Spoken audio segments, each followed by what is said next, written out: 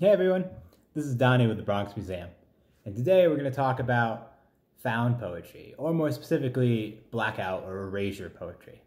Now this is something I did with some school tours during the Useless exhibit, because I think it's a really fun way to play with some of the inky robotics of it.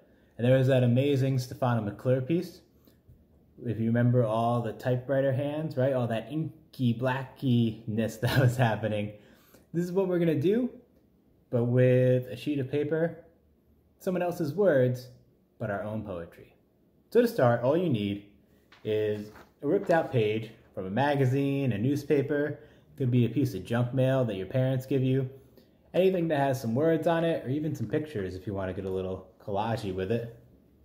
You'll need a marker. I'm using a Sharpie, but really any marker will do. I really like to use a black marker, but you're welcome to use any color you'd like.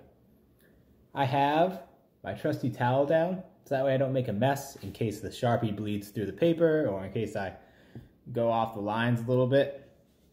So it's just nice to have. So I'm going to get started, and quite simply, what we're going to do is look at whatever paper you have. My paper has a lot of words on it, so I might just focus up here on the big words, the title and the subtitle. So you're going to choose whatever words you don't want in your poem. You're going to cross them out. You're going to black them out. So right now, my poem just says, "Running the World," right? And that's kind of a fun thought.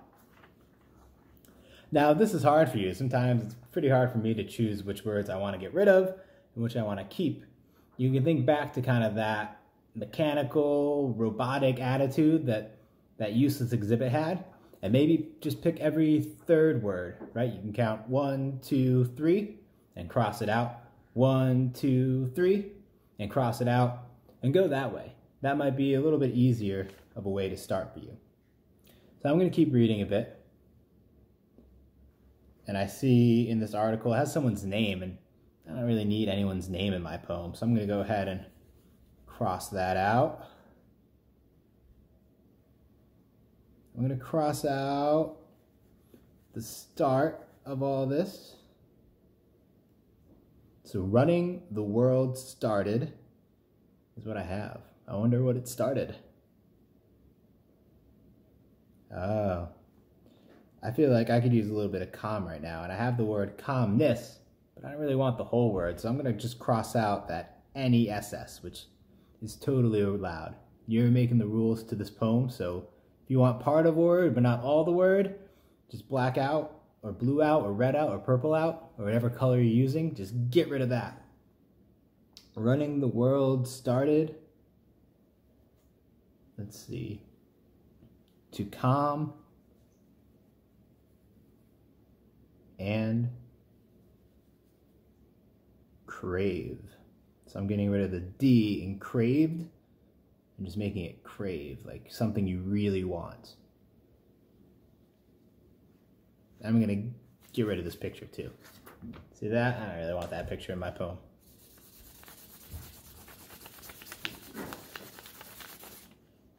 All right, ready? So here we go.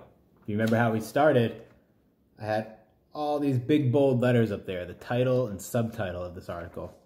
And I switched it up, I crossed it out, squiggled it out, and I made this blackout erasure poem, which reads, "Running the world started to calm and crave."